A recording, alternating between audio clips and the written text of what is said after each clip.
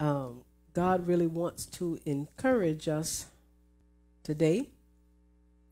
Amen. As I was listening to the prayers, Brother Pastor Titus was praying, and he was praying for some of the saints. You know, some are getting weary, but as he said in the prayer, this is not a time to get weary. This is not a time to get weary. These are serious times.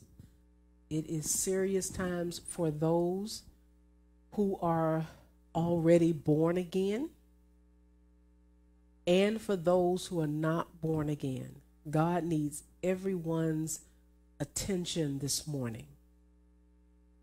He needs everyone's attention, the saved and the unsaved. These are troublesome times, trials, all kind of stuff is in the earth. Violence, division.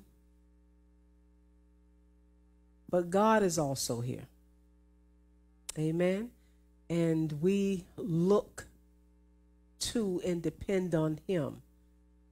But I want to say, especially to those of you who may be watching who have been privy to the truth of God's word for a long time, but you have not yet surrendered to Him.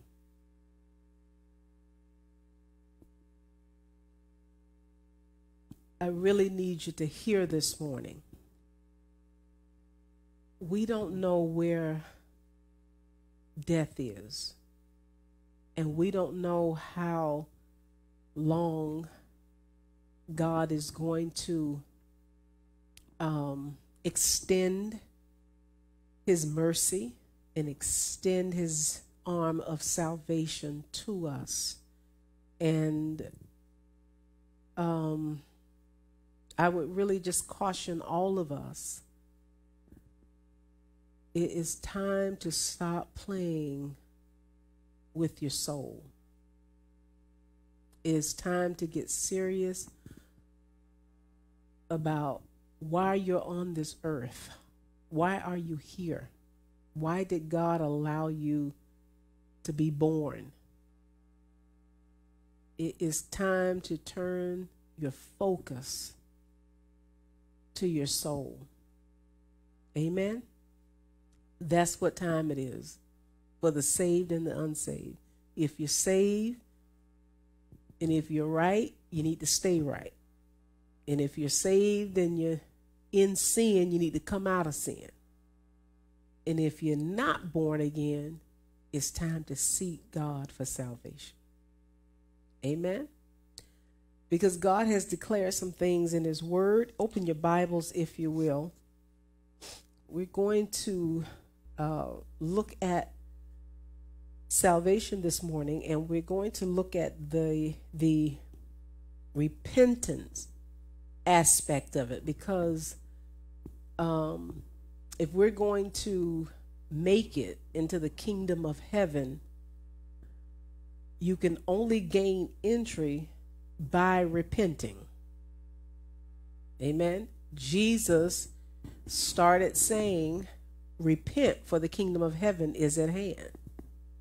On the day of Pentecost, Peter taught a message, and the people asked him upon completion of that message, what must we do to be saved? And he said, repent. We must repent if we want eternal life.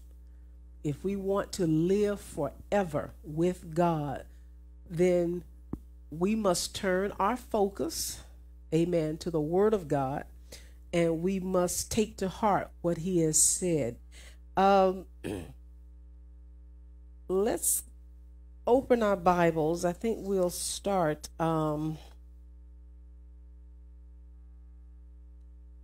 look at the book of Acts. We're going to be very practical this morning. Amen. Is that all right? The book of Acts. Let's look at Acts, the 17th chapter. Acts 17. And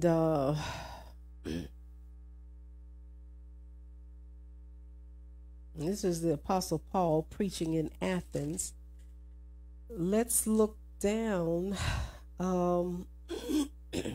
God.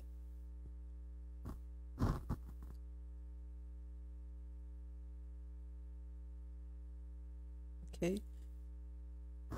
We'll start at verse. We'll start at 26. Now, this is Paul, the Apostle Paul, who came upon some men in Athens who was worshiping the unknown God.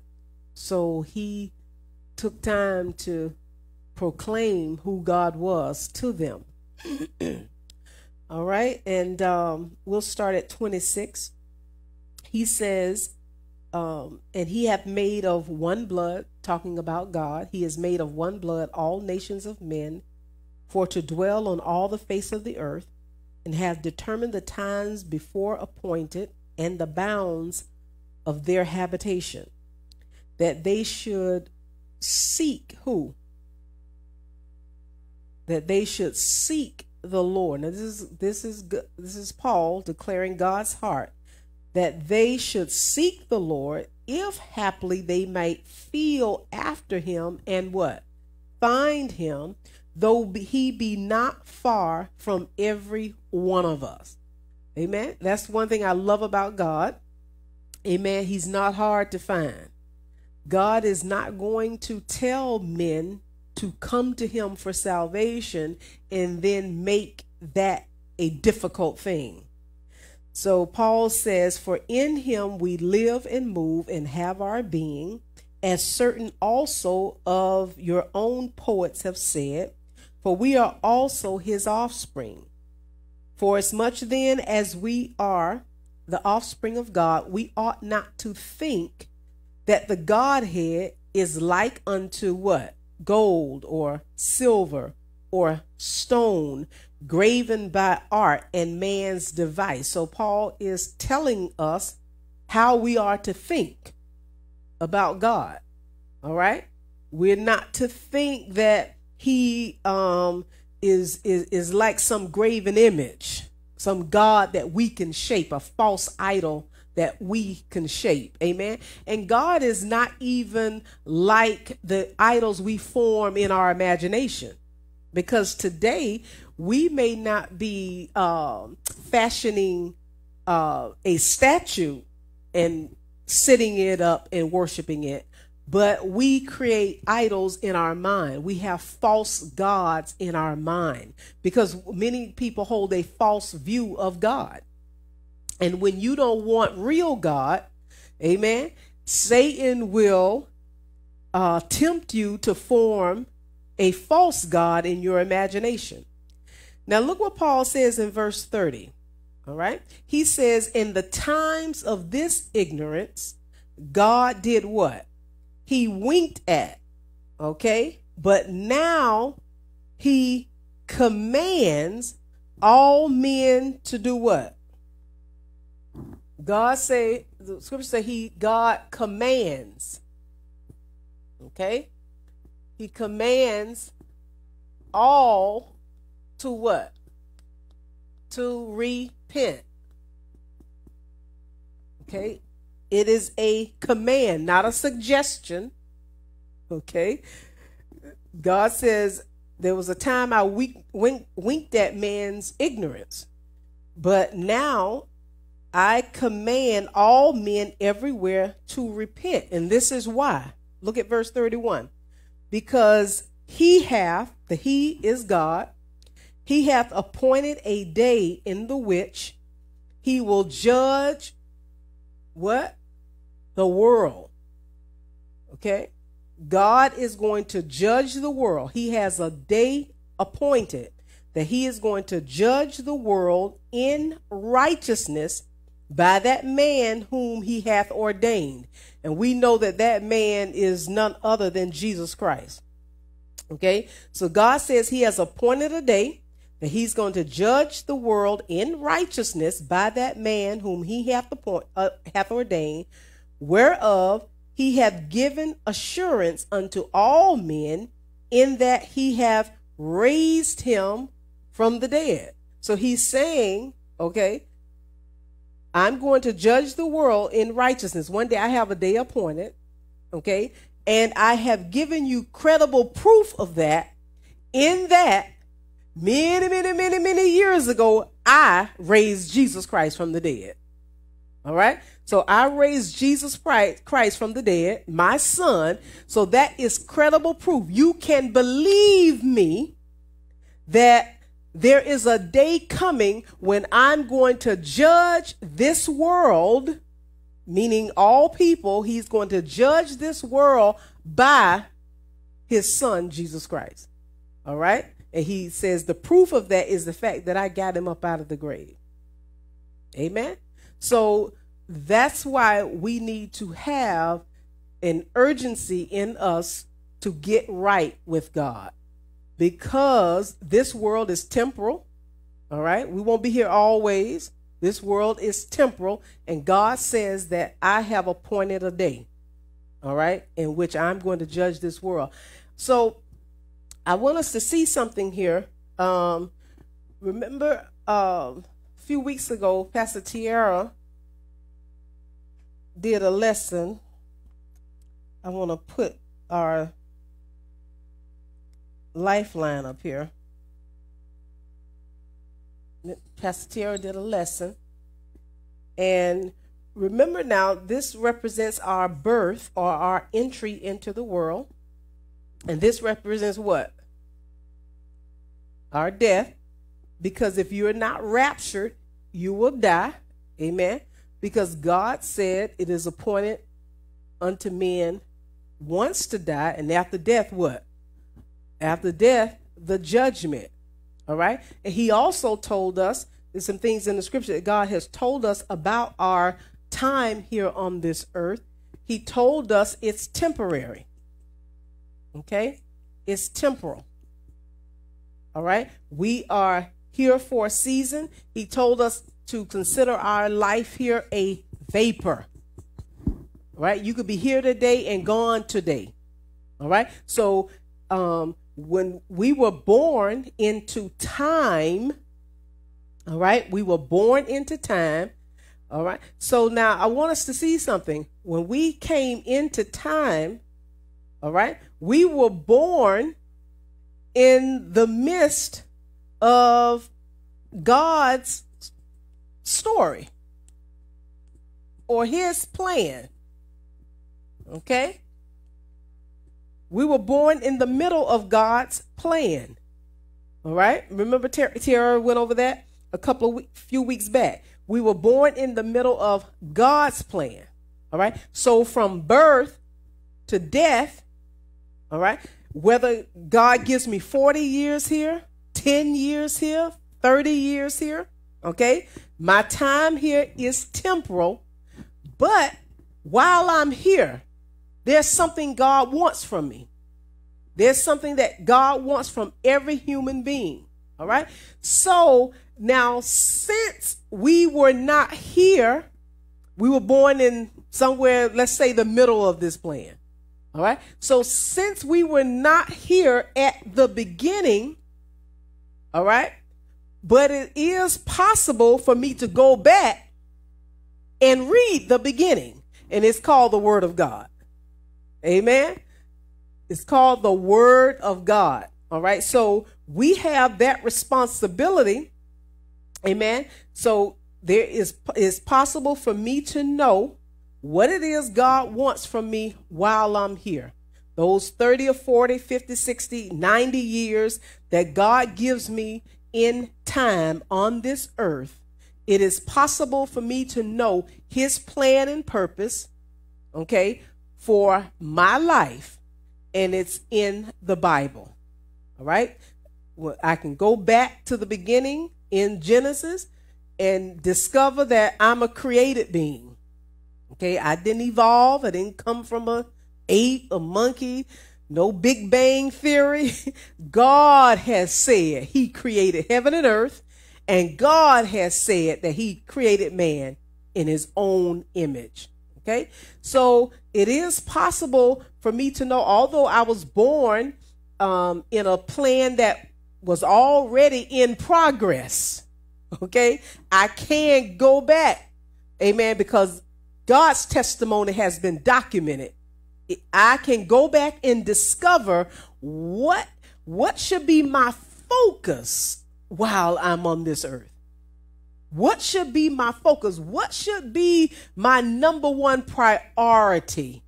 Okay, where should my focus be while I'm here? Is my time here important? Are there any eternal consequences for what I do here? Okay, the Bible has all those answers. Okay, the Bible has all those answers. So that's why we should always, amen, point men to the Word of God. Okay, point men to the Word of God. So we know that the Word of God says that it is God's will or his desire that nobody be lost. God does not desire for anyone to be lost, but we know that people choose every day, amen, to not choose God. That's their choice. Amen. So we want to look today, we want to look very practical, okay, at, now this man here is representing the unsaved. All right, the unsaved. Now remember, we've said in previous lessons, man is what? Body, soul, and spirit. Okay, he has a human spirit in here. All right, if he's not born again, then he's void of the Holy Spirit. All right, but his soul and his spirit are his inward parts. And this part, this is the real him. Okay, but he has a body. That soul and that human spirit is housed in that body. All right. And the soul part of man, that's the conscious part of us that will go on forever. Okay. That will go on forever. Now, soul is also synonymous with heart when you see that in scripture. Okay. That's better. Okay, so heart and soul are synonymous in scripture. All right, remember Jesus said, out of the heart sin flows out of the heart. Okay, he's not talking about that heart that beats in your chest. He's talking about that spiritual part of you, your inward parts. When the Bible refers to our inward parts, he's talking about our heart and our soul and our spirit. Okay, now we don't know, we just know this comprises the inner man. Only God can separate them, so we don't have to worry about separating them. He said only I can separate them. Just know that they're inside you. Amen. They're inside your being. All right, so now the scripture tells us in, I believe it's Romans 10:10, that if a man is going to be saved, the heart must believe all the way to righteousness. Okay? Right? The heart must believe all the way to righteousness. That's one thing about God. He always takes a man inward. He takes us inward because that's where the real issue is. That's where the real issue is. This soul controls this body. This is where our decisions are made. This is where choices are made. Decisions and choices and thoughts are formed, amen, in the heart, in the soul. So that soul, whatever that soul decides to do, that's what the body is going to do. Okay, the body has no power of its own. You take the soul out of the body is dead. All right. As we see at funerals, that soul and spirit has left that body can do nothing. All right. So that soul part of us, that inward part, that's the real us. That is the decision maker. Now we know that in the fall, when Adam and Eve sinned, okay, that was called the fall. We know that this entire man, okay, the entire man, all right, was thrown into sin. The spirit of Satan, or the spirit of iniquity, entered man. All right. And this is now a man of sin. Okay. All right. Or a body of sin. Okay. And we refer to it as a body of sin because it sinned. Amen. And we were corrupt completely. Every facet of us, body, soul, and spirit, was affected in the fall. All right. My conscience, okay, because my conscience is a faculty of the human spirit. All right. My conscience was taken captive, the soul and the entire body. Now I use this body was used to express and live out all the sin and the corruption that had taken place in the fall. All right. And scripture also refers to this man as being in the what? In the flesh. Okay. In the flesh. In the flesh is just another way of saying a man that is void of the Spirit of God. The Spirit of God. Okay. So we were born this way. We were born alienated and cut off from God. Because people need to know, why do I need saving? Why does God have all this preaching going for? Why do missionaries come, I could be in the grocery store or on the street and they'll stop me and try to talk to me. Amen. Because of this right here. Because men are sinners. And Psalm 51 tells us that we were born in sin and we were shaped in iniquity. So from my mother's womb. Why? Because Adam's sin was what? Passed down.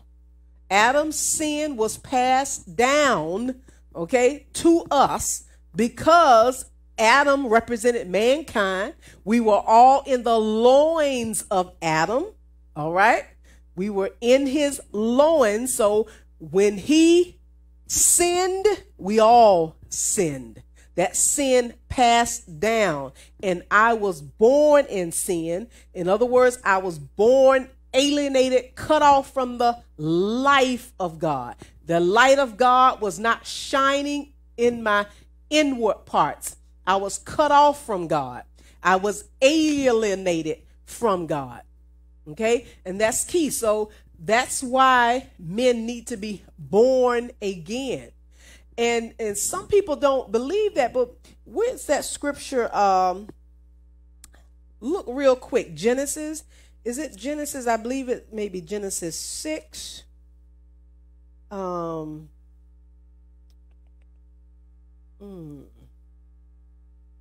want us to see something that God says here. Genesis 8:21.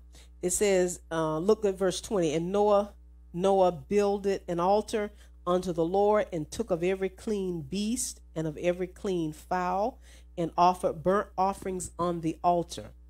And the Lord smelled a sweet savor. And the Lord said in his heart, I will not again curse the ground anymore for man's sake. For what? The imagination of man's what? Okay, where's the heart? Inward. The imagination of man's heart is what? Evil from where? Okay, because see, we tend to think that children are so innocent, okay, but not when it comes, okay, to God and salvation. Not when it comes to us being born in sin. All right. So look what God says here. I will not again curse the ground anymore for man's sake, for the imagination of man's heart is evil from his what? Evil from his youth. All right. Does anyone in here remember sinning in your youth before you turned 18? Amen.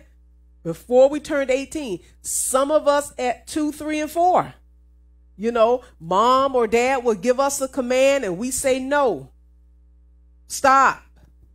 We fight back. They tell us to pick up our blocks and we don't.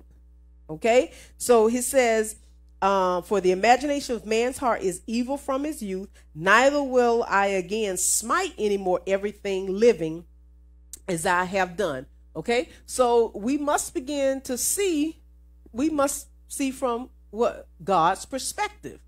Okay, we must see as God sees. So he says now, so the imagination of man's youth is evil from his youth. So now let's look here. Turn over, if you will, go to Acts, the 20th chapter. Go to Acts 20.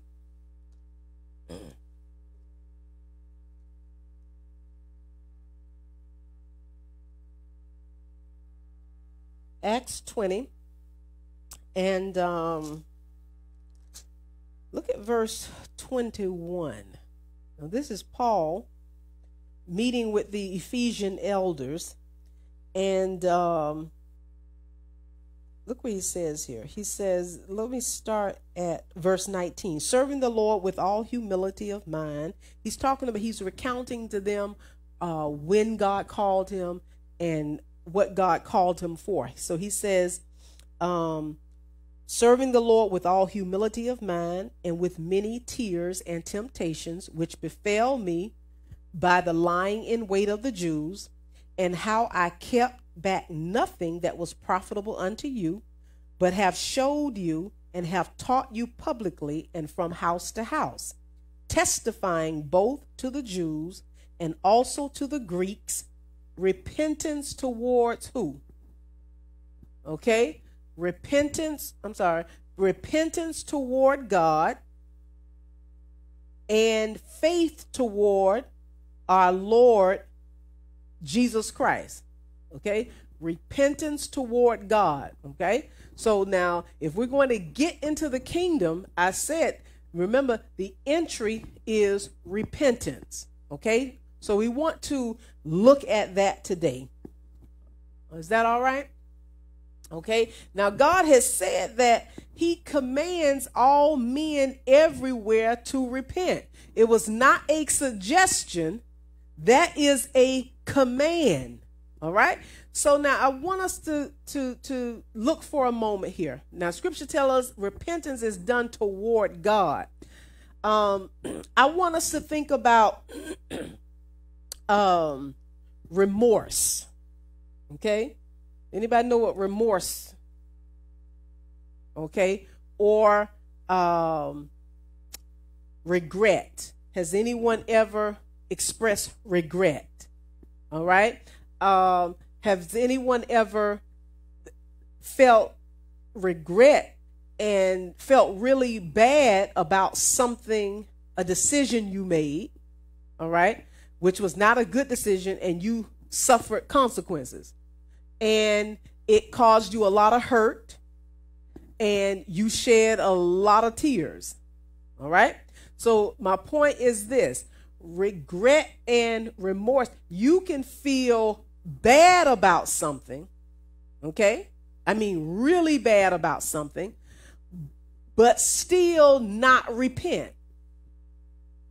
Okay. You can feel bad, all right, because many times people think they equate feeling bad about something and shedding tears about something as repentance.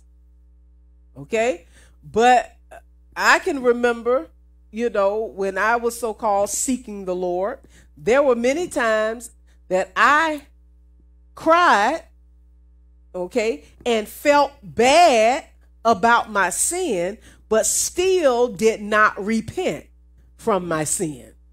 Okay? So biblical repentance. Remember, Paul said in the book of Corinthians that godly sorrow, all right, leads you to repentance.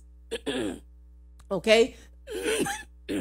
Godly sorrow has that, when your sorrow is Godward, that is what leads you to repentance. Okay? Because repentance, godly repentance, okay, deals with what you have done to God, not yourself.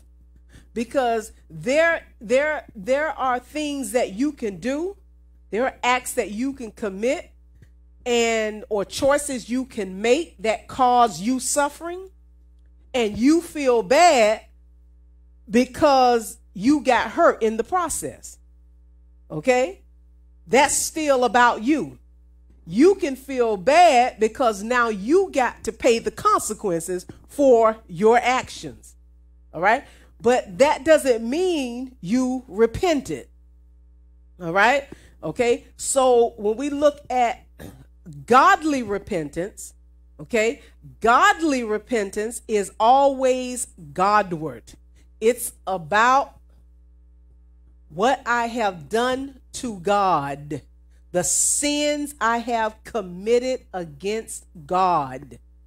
All right? That's the difference with godly repentance. Okay? Biblical sorrow. Paul talked about that sorrow, that godly sorrow, because you can have a sorrow that's not godly. Okay? You can be sorry for something because of how it has affected you or what you have lost. Okay? And still not give a thought or a care about what God thinks about it. Do we see that? Okay? So we can't come up with our own definition of what it means to repent. Okay? So now I want us to see this. Repent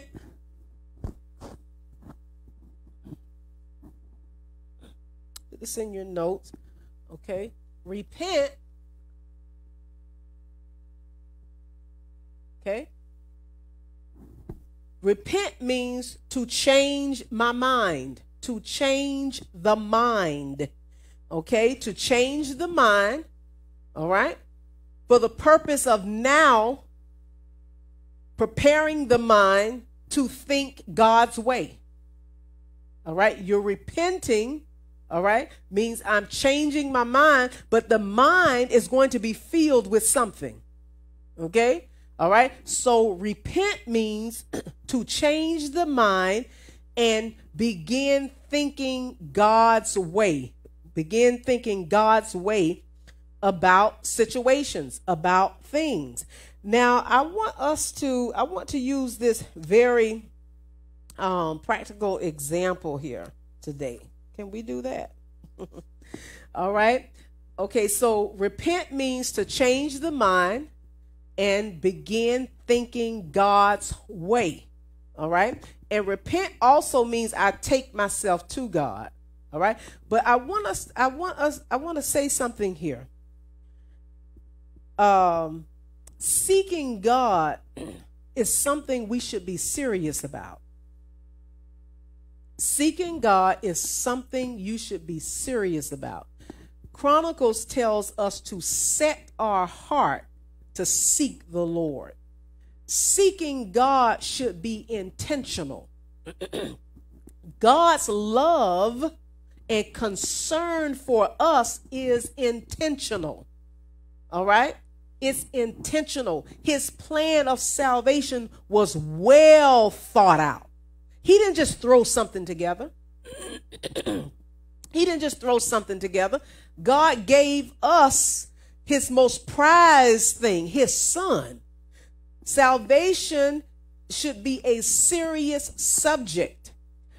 Getting your soul right with God should be serious. That is a very serious matter because it has eternal consequences attached to it if you don't.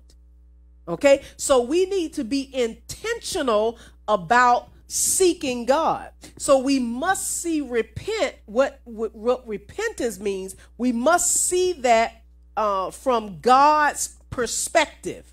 All right, because if it's something he has told us to do, all right, then it's something I'm able to do. And I don't care how much sin you're in, you can repent. If you could not repent, God would not have told you to do so. And you know what? When you decide to repent, you don't have to go and get anybody else to help you do it. Repentance is something you can do right in your own heart. In fact, it must be done with the heart. That's why God told us that the heart got to believe all the way to righteousness, because God will not save if the heart is not in the right position. It's all determined by the heart. Your heart determines how God will deal with you. God says, I looked on a man's heart. All that outward stuff, no, because God knows the body is only doing what the heart tells it to do.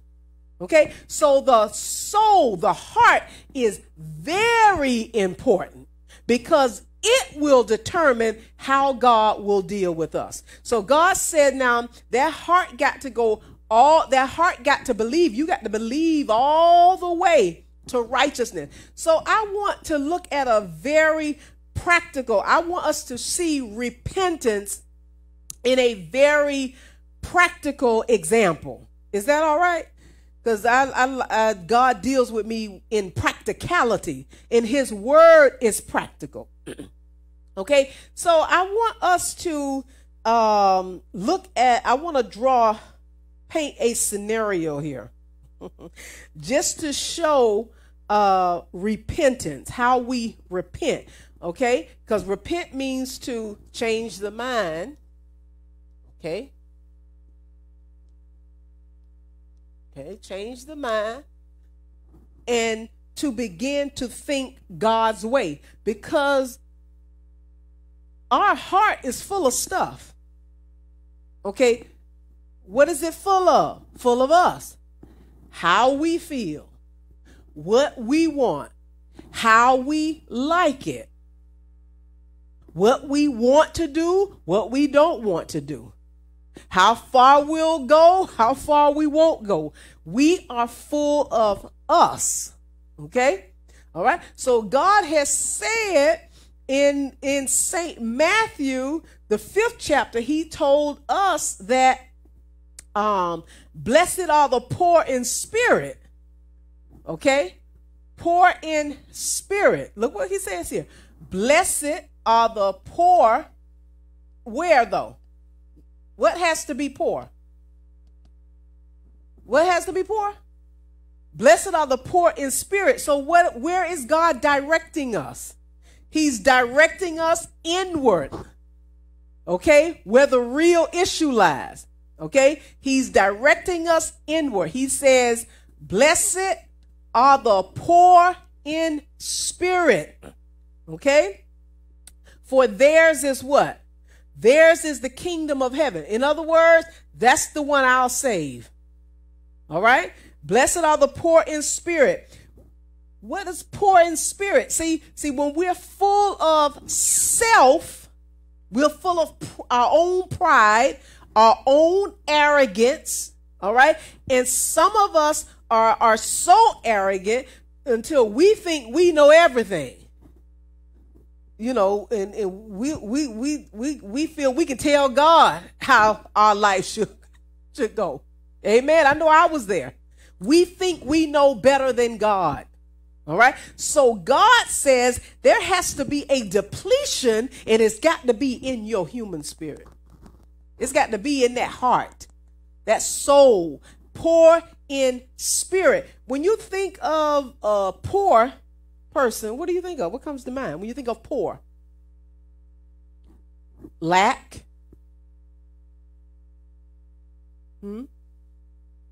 don't have anything, okay, in need. A poor person is dependent